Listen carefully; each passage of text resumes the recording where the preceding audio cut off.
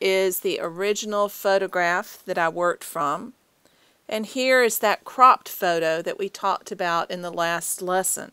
Notice that the focal point is on the intersection of the trees and the shadows, right at that 1/3 join line that we talked about last time.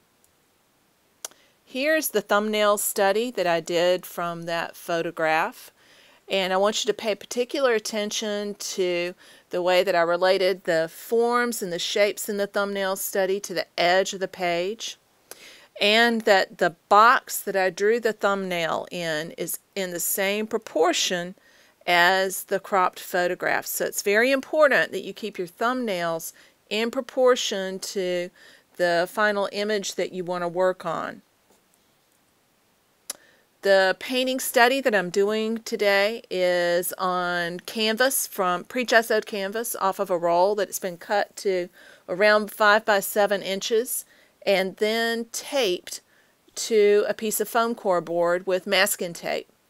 It's a real flexible surface to work on, one that is easy, not very expensive, so it's not so precious if it's bad, ruined, messed up when you're done. You can simply toss it away, although I strongly urge you not to toss anything that you do during the process of the course, so that you can see progress from the beginning to the end. You'll be surprised at what a difference it makes when you are working consistently over a period of time and how much change you'll see in your work. So hold on to everything that you do just so that you can see that progress. And I challenge everybody to do more than one of these for this exercise. The more you do, the better you will get. So we're not going to concentrate on doing finished paintings yet. We're going to concentrate on creating a number of studies from the same basic sources. You can work from that exact same photograph and see how many studies you can get from one image, or you can work from multiple photographs if that inspires you more. Either way, let's jump in and get started with painting.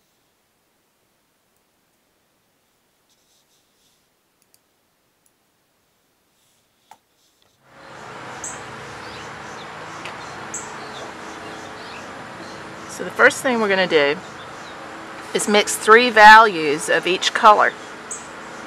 We got lots of noise because I'm outside and it's an urban area, so we're going to have trains and lawnmowers and all of that, but I can probably strip those out later. So you want a middle gray value. This is a little too light. So what I'm going to do, notice I'm wiping the knife in between mixing. Wiping the knife keeps the paint from getting messed up. It's one of the advantages of using this flat knife for mixing, is it's very easy to then control how much you get into that paint. So there we have a middle gray. So now we've got 3 values. We're actually going to paint with this knife as well as mix with it. So we have those 3 values we're going to work with. I'm going to tilt the camera up and we're going to start working on our canvas, piece of gesso canvas. So I'm going to be working from a thumbnail sketch that I did from that image that you saw earlier. So here's the thumbnail sketch, and we're going to be working on that as we complete this brief study. What I want us to do is to literally paint the thumbnail study rather than the photograph that you worked from. I want us to concentrate on simple values. So remember that mantra that I talked about in the first video. 3 to 5 values, 5 to 7 shapes. That's the thumbnail. So you want to simplify, simplify, simplify. You can make it more complex later. But if you start out now with it fairly simple, then you can develop that complexity and you can make those choices along the way. So let's dive in.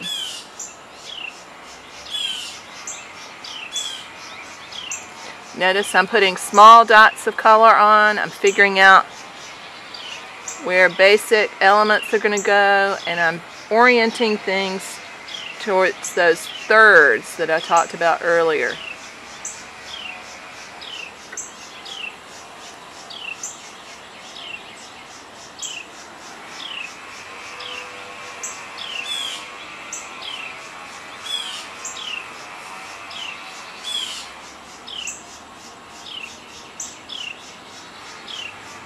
So quickly establish the main elements.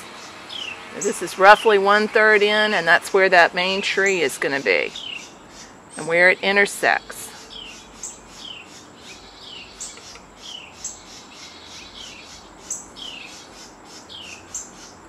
These are where those main shadows are going to be.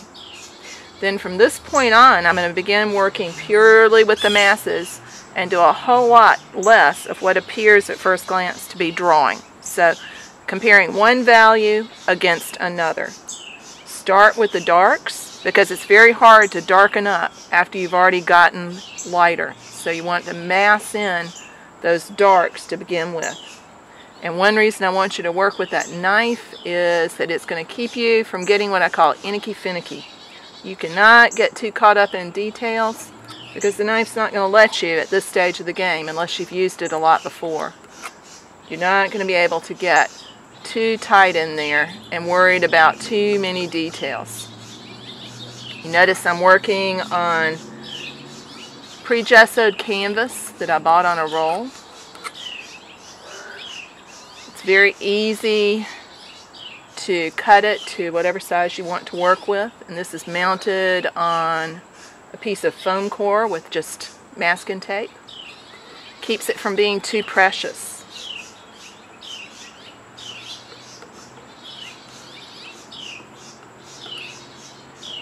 So again, I'm just blocking in that darkest dark right now as quickly as I can.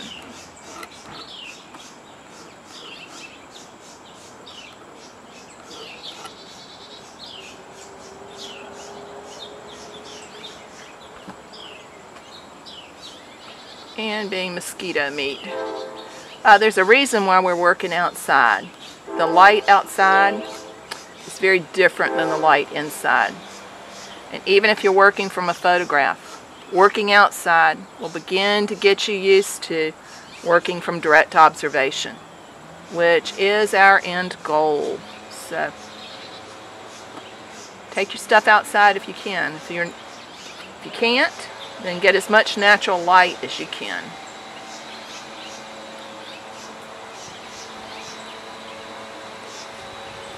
It'll make a big difference in what you see.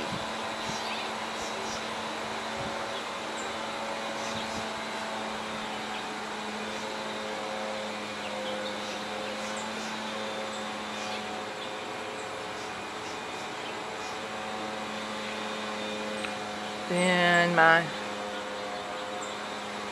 trees are fairly dark.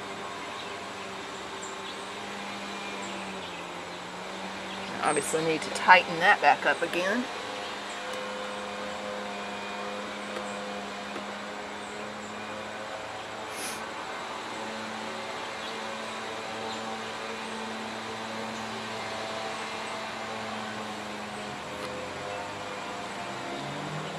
Remember, this is a study or a sketch. It is not the next thing next to Leonardo, so don't become too precious with it. Keep it loose. Don't worry about coloring in. You don't have to fill in the whole canvas.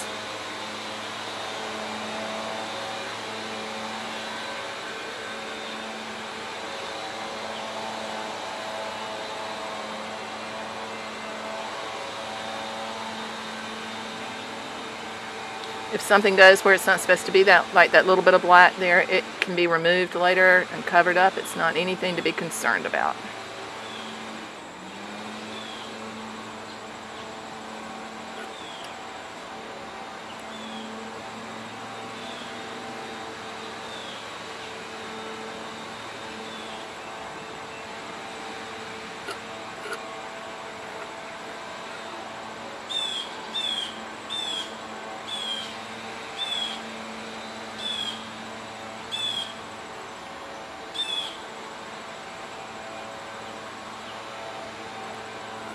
They're the darkest darks.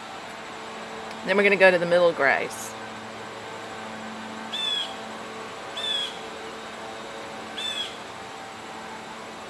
At this point, I want to correct that shape a little bit.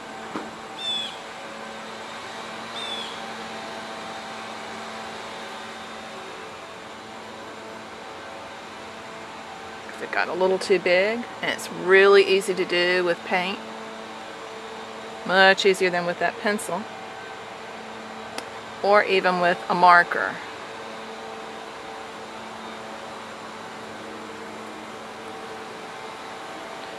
And this mass in the background is those are the trees that are in the distance. They're not far distance, but in the distance. And notice that I've got that top point of that tree lining up again with that 1/3 line. Here's the 1/3. Here's the 1/3. Here's the 1/3. Here's the 1/3.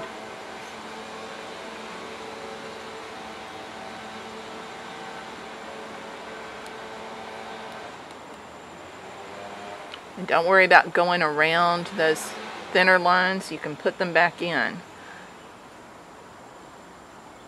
Do not paint around. It takes too long, and it's very easy to put them back in. That actually needs to be lighter right there.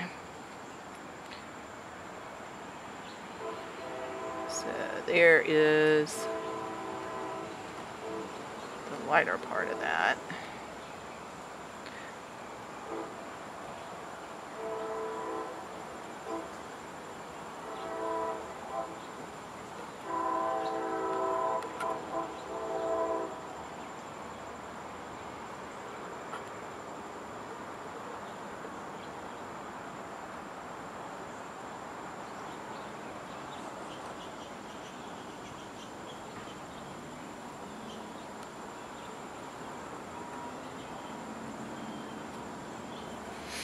Panel's having a hard time not coming loose. And I'm going to mix myself a little bit of one that's in between so that I'll end up with 4 values instead of just 5.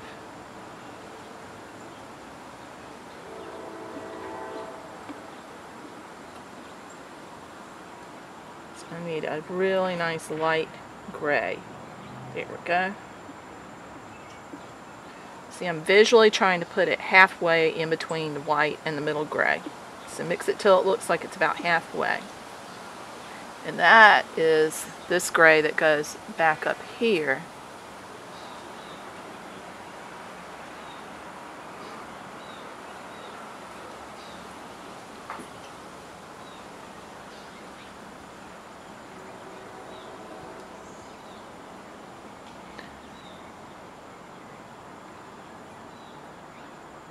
And don't worry if your painting looks like a hot mess as you're working, because you're going to tighten it up after you get it on there. Where people make a big mistake is they try to make it tight from the beginning, and you don't have anywhere to go if you do that. Much better to tighten it up as you go. I want to lighten that up a little bit so I can go in there and, because it picked up some of the black. See, I want that to be a definite, distinct difference in value right there. So if it's picked up some of the black, I can go in and mix it so that it goes light again. But the more you go over it, the darker it's going to get, no matter what medium you're working in. So try to keep it clean. Make a mark and leave it. Make a mark and leave it. Make a mark and leave it. Don't keep going over it.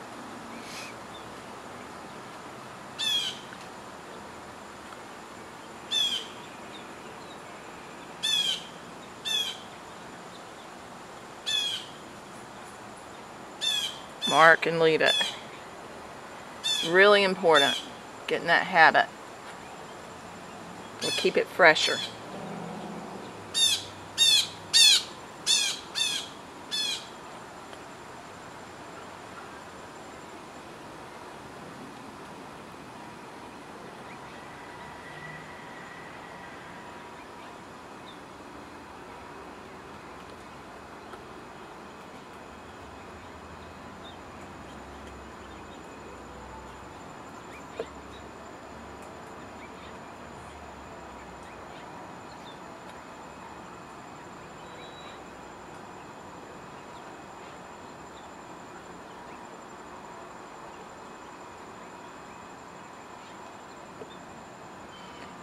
So these are the shadows on the snow.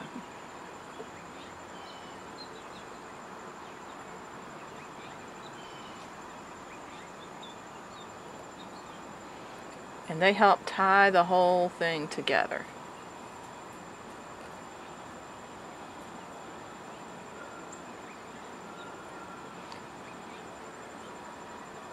They're a visual anchor. Remember I said we're going to pull those blacks back out again, so don't worry about them right now.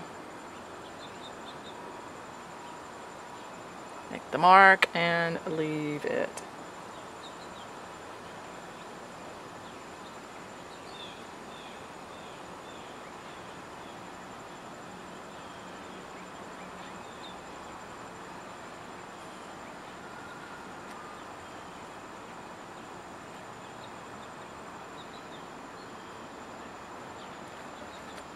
Now you could leave the white of the canvas on there if you wanted to, but I like to get the paint on there so they get a little bit more of the physicality of it. It also gives me something to blend and manipulate those edges with, because I'm going to come back in there and finesse some of those edges to make the shapes a little bit less abstract.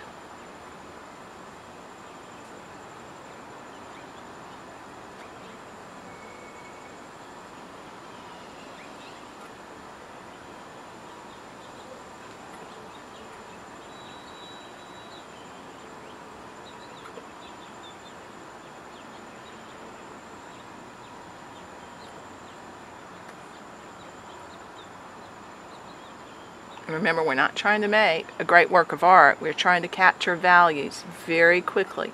This is a study, not a great finished piece. So don't make it precious. Work out those value relationships.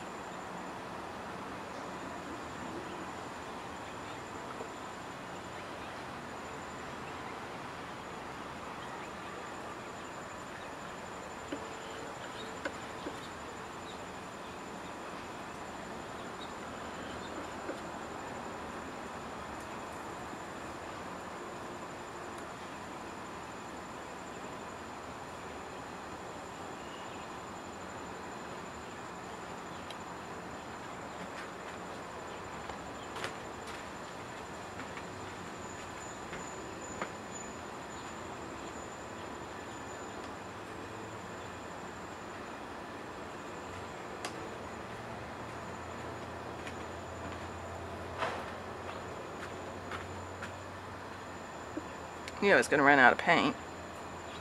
That doesn't work super well. So again, keep remembering to wipe that knife multiple times. I like to use a half a paper towel. For some reason, it's one of my idiosyncrasies. It's a little easier to handle and you don't waste as much of it. So see how you're kind of carving back in. If you need to remove paint, you can go across it like that and take off some if it's getting too thick. Don't be afraid of wasting paint. Much better off putting the paint on.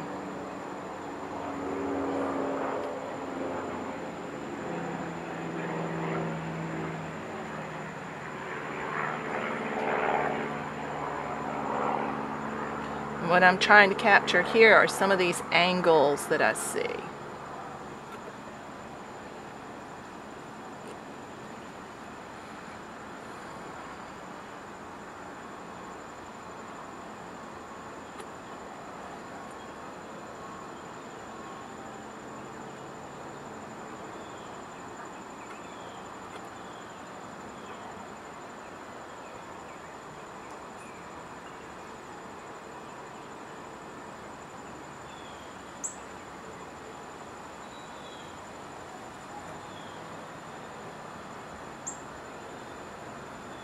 So remember, we're just getting the paint on there right now, and then we can manipulate it a little bit.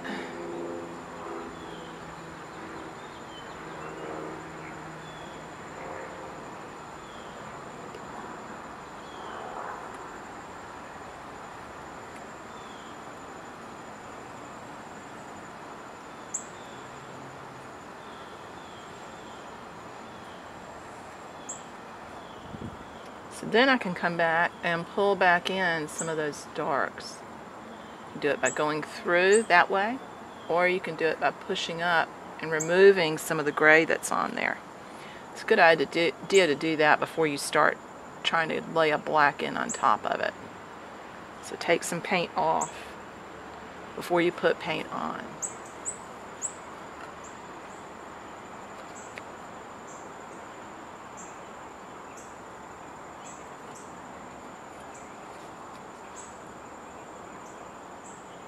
And this should look abstracted. We're trying to capture that underlying structure.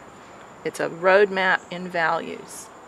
It can be developed into something more realistic, but for what we were working on this time, I want you to go more abstracted.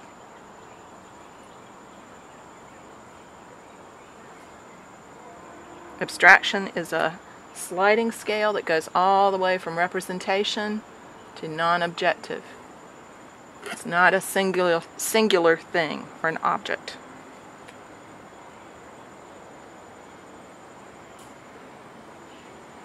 So in those areas where I want to darken up a little bit, I can pull some out, and I can come back in and add some more darks.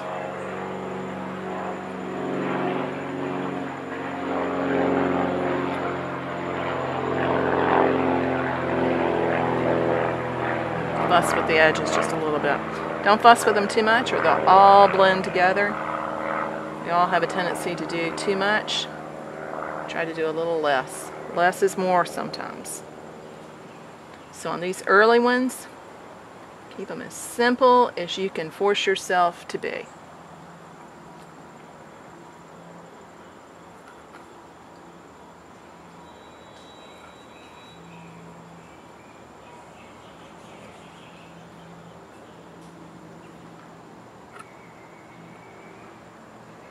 And that is a thumbnail value study of that particular scene.